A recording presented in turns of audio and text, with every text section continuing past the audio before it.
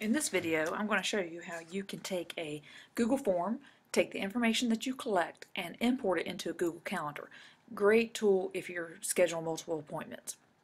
So I already have the form built, and it's called Appointment. And I'm going to show you what you need and what you don't need. So what Google needs to be able to read, and keep in mind, all of this is going to go into a Google Sheet that we're going to download into what's called a CSV. But Google needs certain things that are just basically to be able to build the calendar. So here are subject. This Google understands that. The start date, start time, end date, end time.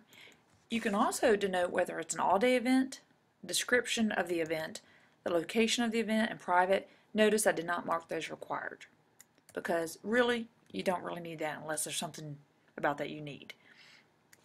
So I'm going to go ahead and fill in a couple of these and just show so you can see what it's going to look like.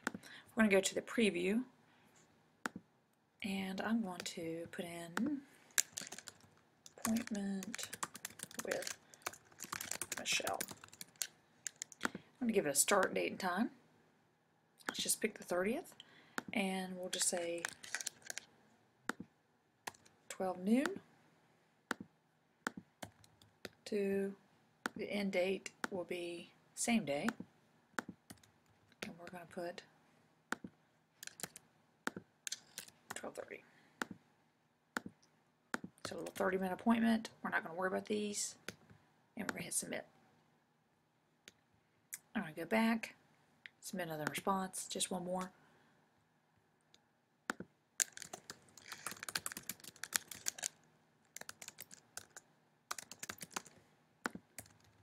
Start date again. And let's just say 11 a.m. Oops, excuse me. Get this. And the end date 11:45. Oh, excuse me. 45. And I'm going to submit. Like I said, you can fill these in, not necessary. Okay, so now we're going to go to our appointment. And notice I have 4 responses. I'd already filled those in. We're going to go to this sheet. So subject, start date, start time, end date, end time. I'm going to go here. I'm going to download as, and I'm going to just download it as a comma separated values, which is a spreadsheet.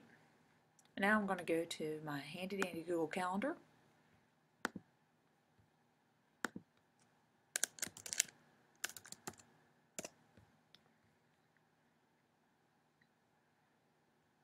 And down here, and notice I already have 2 of these because I already done this once, but I'm going to go ahead and do it again. Let's just go here, and we're going to import a calendar. So I'm going to choose my file, and the file is going to be the one I just downloaded, which was the sample form responses CSV. And I'm going to open that, and I'm going to upload it just so you can see it. I'm just going to put it on my calendar, the Amy Dawson calendar, and I'm going to import that. 4 events have come in, and now you'll notice I have 4 new events on my calendar. If you are an administrator and you need a quick way to put all your staff into for some time slots, if you are a teacher and you're trying to schedule parents, this is another good way. So use your Google form to create that spreadsheet that can be uploaded right into a calendar. It's easy peasy, and it makes you a model of efficiency.